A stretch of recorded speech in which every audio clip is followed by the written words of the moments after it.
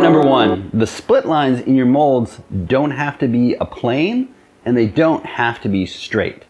So one of the great advantages we have in 3D printing is we can easily create curves, slanted surfaces, and it doesn't really cost us any more machine time or any more material than doing it with a straight line.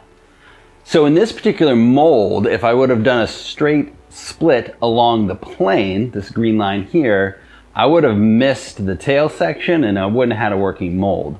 So I simply drew a line across the area I want to split, make sure it was connecting out the center of the tail section and the center of the front section of this lure.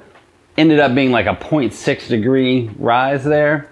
Hit split, selected that line, and bingo, good to go. Mold is perfect. Tip number two, this is part of a series I'm working on about doing hard lures in 3D printers that's taking me way longer than I thought it would.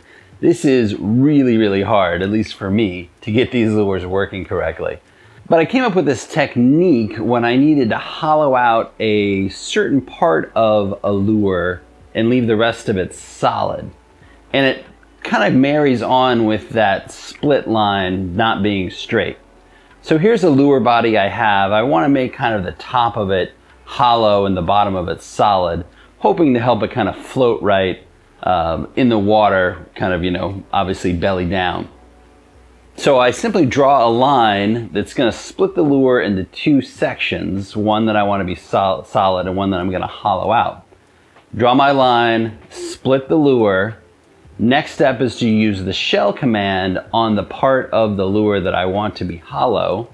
So you hit shell, hit the lure body part that you want to be hollow over here on this side. That's going to select the whole thing, it's going to shell the whole thing.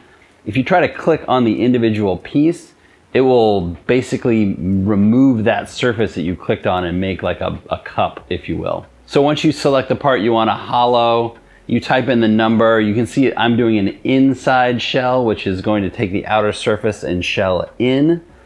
And you just kind of have to play around how thick you want that shell.